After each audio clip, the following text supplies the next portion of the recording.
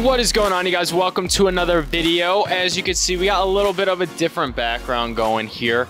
Literally outside of my church right now, we have a nice gazebo set up outside the church in the parking lot. And we have like this nice little garden, which is kind of cool. So we got the gazebo in the garden and nobody really comes out here that much. And I don't know, it's a beautiful day. So I'm gonna come out here, just chill for a little bit and talk to you guys about how the Lord will provide. Yes, he will. Yes, he will. I got my phone here, got some notes, don't want to miss anything. But you guys, the Lord will provide in our lives. This kind of goes in tangent with my last video about how we need to wait on the Lord, but understand when we wait on the Lord, he will provide always in the end. You guys, if it's in accordance with his will, his plan, his purpose for your life, and if, again, the desires of your heart are in accordance to these things, he will provide them to you. You just need to wait, though. You need to wait on his perfect timing. You need to wait when the time is right. You know, we want things so fast and so immediate, but again, we need to understand that things happen in accordance to the Lord's perfect timing. Not our timetable, but his. So just remember that. And you guys, many people right now in their life, even myself included, may feel like, you know, they're not where they want to be at in life, right? We may feel like we're behind, we're not progressing as fast or as much as we want to. We're not, you know, maybe where we want to be at in our level of successes, in our finances, relationships, maybe our careers, whatever the case may be, right? We just feel behind. And you guys, a lot of this can derive from the fact of, you know, what we see going on around us, right? What we see on social media, what we see, you know, maybe in our friends, our family, right? Other people our age, right? It may be a number of things, but you guys, a lot of it is just, for me personally, is what I see on my phone and, you know, what I see on social media. You know, it's always a comparison battle at the end of the day, right? Comparison is the thief of joy, you guys. And we need to understand that the Lord has created each and every one of us on purpose and for a purpose. And he has a plan for each and every one of us that is specific and individualized for all of us. So I want to encourage you, despite what you may see, you know, what, again, on social media or, you know, around you, family, friends, whatever the case may be, understand that the Lord has a plan and a purpose for you. And he will do whatever he can for you to walk that out, right? It's up to us if we're going to walk out what the Lord is calling us to do, if we're going to surrender to him, if we're going to yield to the Holy Spirit, if we're going to be obedient to God and his word, right? For us to be able to fully and completely walk out everything he has in store for us and to receive all the blessings he has in store for us as well. So I want to encourage you with that. And you guys, comparison again is the thief of joy. You guys, whatever we see around us, understand that it can be misleading even at times, right? What we see on social media, on Instagram, Facebook, whatever the case may be, right? These things can be misleading because they may seem unattainable, you know, for our exact circumstances and situation in the moment. And it can be misleading because you don't know how these people, you know, got to where they are specifically, right? We don't know all the details behind it. And we also don't know, you know, the efforts it took, how much time it took, and the behind the scenes, and all these different, you know, factors that play into it. We just see a lot of the times the after effect, or, you know, we see, you know, the highlight reel of everything, but we don't see the things that took place in order to attain it. And honestly, the things behind it, right? A lot of things that we see, maybe, you know, materialism, things like that, you know, that we see people our age, you know, are attaining at such a young age, or whatever the case may be, or such a high value, or have such a high net worth, or whatever the case may be.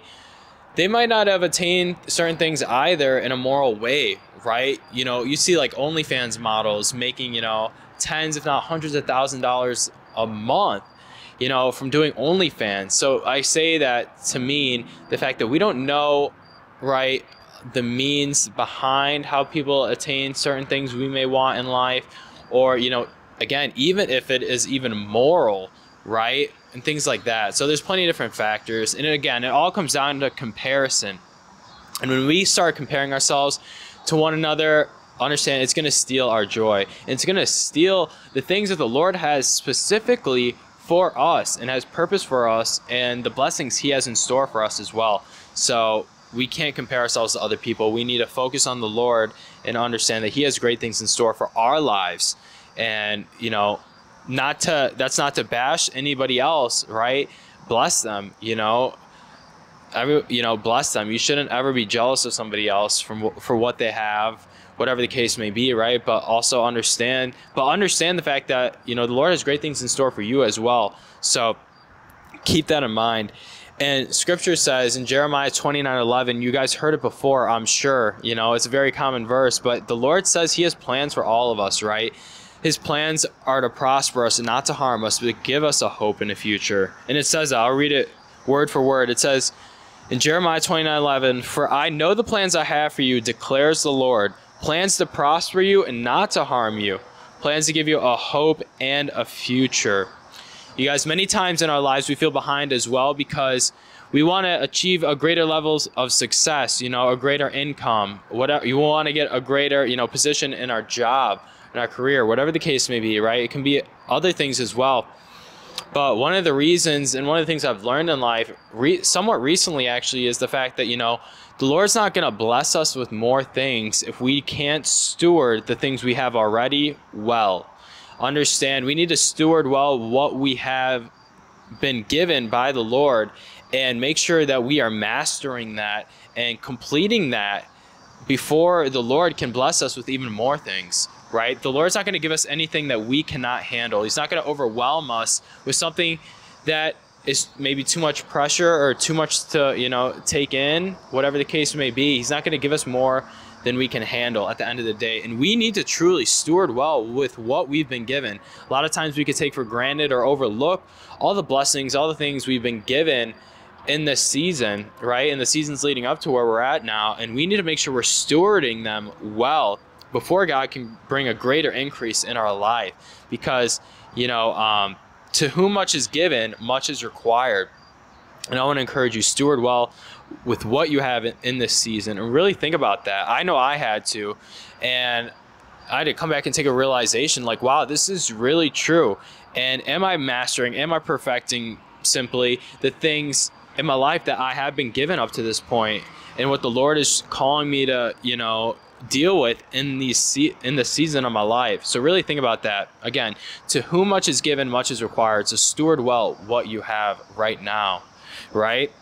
And you guys understand that when you are fully surrendered to God, he will provide what you need and when you need it, again, in his perfect timing. So I'll say it again.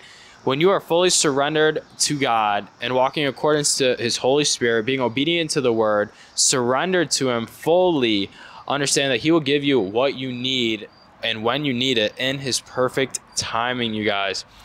Understand that God is outside of time, right? And he will give it to us whenever we need it and whenever he sees best and whenever he sees fits best for us in our lives. So just continue to trust in him at the end of the day. And when we ask the Lord for the things we need, obey his word, and are surrendered to him, we will receive what it is we desire as well. It says in scripture that the Lord gives us the desires of our hearts. Now, if we're desiring something wrong, something that goes contradictory against the word, or is, again, and contrary to the word of God and his plans, his will for our life, then we may not receive it, right? But again, if it's in accordance to his will, his plans for your life, he will give us the desires of our hearts. Trust and believe. And again, we just need to walk in obedience to him, walk in accordance to his righteousness, and just yield to the Holy Spirit daily, and we will see these fruits in our life in his perfect timing. And again, while you wait, I want to encourage you. That's one thing that we talked about, how the Lord basically will provide in our lives. But what do we do in the waiting season, right? Well, in the waiting season, continue to do what you know best to do. Continue to do the things that the Lord is calling you to do during this season while you wait. Don't just sit back and be idle and do nothing. Continue to do the next best thing, what the Lord is calling you to do in this season, right? It says in scripture, faith without works is dead. So we can have faith that we will receive the things that we are praying for, we are asking for, but we also, have to have works behind it to back it up as well. And you guys, while we're waiting, continue to pray, continue to seek, continue to knock, continue to ask, and believe that the Lord will provide it, right? He will provide it, again, in his perfect timing, but we can't just sit back and do nothing. So continue to do the next best thing in this season, what you know is right to do and what the Lord is calling you to do during this season. And he will bring the increase, he will bring the fruits, the harvest when the time is right. Trust and believe. And I want to share a story with you with something I'm going through in this my own season right now in my life. So when it comes to finances, one of the things I think a lot of people don't realize, and one of the things I've learned in my life, and I've seen it happen time and time again, so I know it's real, I know it's true, I know it works, is the fact that when it comes to a financial blessing in our life, the Lord will provide for us. He'll bless us, you know, he will sustain us, he will bless us immeasurably, and, you know, he will take care of us, right? More than we even need. But one thing that I've learned is that when you are, you know, hoping for, praying for, anticipating a financial breakthrough, like basically immediately in your life, or, you know, soon in your life, right? One of the things I've learned is about the importance of sowing a seed. Now, what do I mean by that? So for a financial breakthrough, one thing I learned is that when you sow a seed, basically meaning like you give money to, for what I do, I sow a seed into, you know, my church or into ministry. It doesn't necessarily have to be, you know, your specific church, but I mean, why wouldn't I like do my own church, or why wouldn't you, I guess? But, you know, just sowing a seed, you're basically giving money, right? And trusting the Lord that he is going to provide a harvest based off that seed. So basically how it works is, and I've seen it in my life before, where I would sow like $100 seed. I would give like $100 to my church. I would give like an offering, right? A seed to my church, and literally, you know, praying for and expecting for, you know, a greater harvest in the end. And so, for example, I sowed $100 seed and $100 offering, whatever you want to call it, and I literally received like a $750 blessing within a matter of the same week, you guys.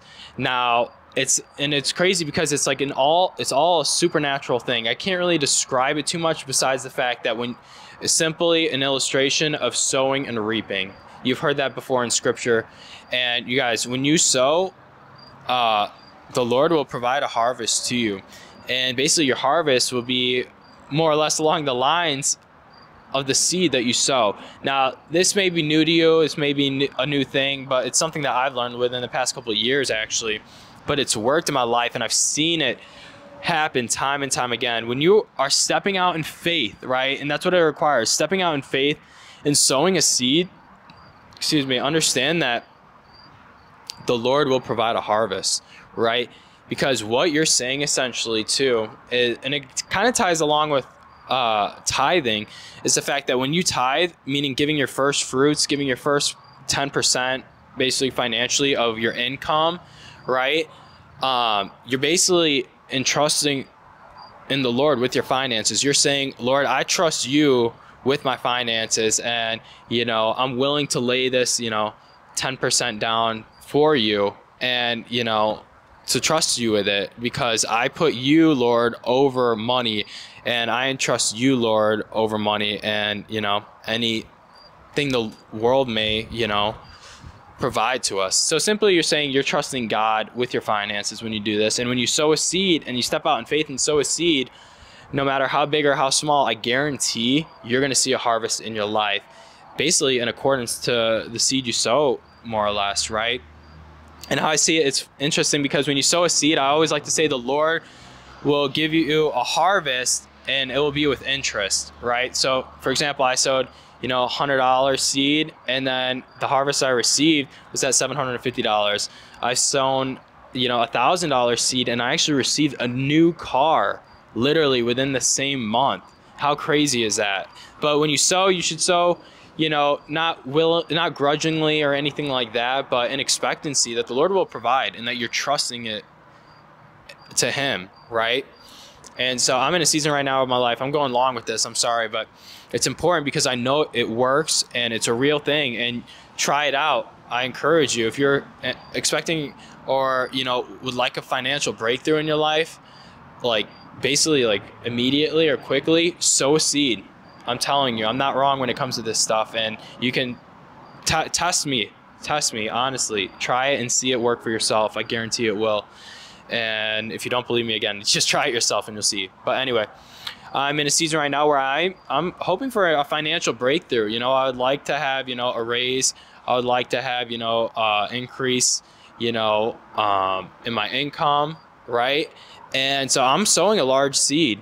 Literally, actually, the day that I'm filming this, which is Wednesday evening, I'm sowing a seed today. And yeah, it's going to be a large seed. And in expectancy, you know, the Lord will provide a breakthrough, you know, and, you know, that he will do the miraculous. He will do a great work. And again, it's like all supernatural thing that the Lord does. And he does it to bless us, provide for us. And it's actually shows too, just like your level of faith, right? So anyway, sow a seed if you want an immediate financial breakthrough. See what happens, and your breakthrough will be basically in accordance to the seed you sow, right? So the larger the seed, basically the larger, you know, the harvest, right? So anyway, all to say that the Lord will provide, so that ties along with it. But you guys understand too that a lot of us play the victim mentality, like, oh, why am I in this season of my life? Or, you know, why do I feel stuck? Why, you know, nothing's happening? And don't get me wrong, I felt that way plenty of times. And, you know, still times to this day I feel that way. But understand that the Lord is for you and he's not against you, right? Despite what your situation is, despite where you're at, understand that when you trust in the Lord, do the things that we talked about, he will provide for you, right? It's a matter of waiting, continuing to pray, continuing to, you know, ask, seek, knock, and you will eventually find, and he will provide. And you guys, if it's something really desperate, one thing I highly encourage is fasting. Fasting is so crazy. Again, I can do a whole video. I actually did a whole video on that. It's one of my first videos. So if you want to scroll and look, it's one of my first videos, just the importance of fasting and praying. When you really need something from the Lord, or really are desiring something for the Lord, fast. I'm telling you, go on a water fast, do, you know, food and water, whatever you know, feel most comfortable with, but do something that's going to really challenge you, honestly. And, you know, just do a fast. You know, I did a 5-day fast and, you know, saw great breakthroughs in my life because of it, from prayers that I was praying and hoping to receive answers for, which I did. So fast, and the Lord will provide for you that way as well. And again, God is for you, he's not against you. His plans that to prosper you, not to harm you, but give you a hope in the future, like we talked about. And have faith in the Lord and not in your circumstances. When we rely on, you know, the situations around us, the circumstances we're in, and, you know, are so honed in, focused on it, and, you know, are dwelling on it, we're basically saying that I don't have faith in you, Lord. And, you know, I don't trust you, Lord. That's basically what we're saying at the end of the day. So we need to trust in the Lord, have faith in him, and believe that he will bring breakthrough. He will bring, he will provide the miraculous. He will do what it is we're hoping for him to do and what he plans to do in our life. So I want to end with a scripture as well, just to leave you with some hope, you guys. In Romans 15:13, it says, "May the God of hope fill you with all joy and peace as you trust in him, so that you may overflow with hope by the power of the Holy Spirit." You guys understand that the Lord is going to take care of us. He's going to bless us immeasurably, more than we even know. But again, we need to be yielded to the Holy Spirit. We need to be surrendered fully to God to receive all the great things and all the blessings that he has in store for us, and to walk out the will, the purpose, the plans he has for us as well. The Lord will provide and bless us no matter what. But if you really want to live in accordance to him and do what he's calling you to do, and, you know, not your own desires, right? When you lay down your life, pick up your cross and surrender to him, he will do so many great things in your life. I've seen it in my own life, and I'm living it out now. I'm a walking and living testimony of it. And we walk by faith and not by sight. So understand that when we have faith and believe in the Lord for all these things, he will truly provide. So I love you guys. Hope you enjoyed the video. Hope you enjoyed the nice ambiance. Yeah, it's very nice outside in this little gazebo. But if you guys like the channel or like the video, I encourage you to like, share, comment, subscribe, do all the things, you guys, so we can reach more souls for the kingdom and, yeah, win more souls for Jesus Christ. So I love you guys, and I look forward to seeing you in the next video. Adios.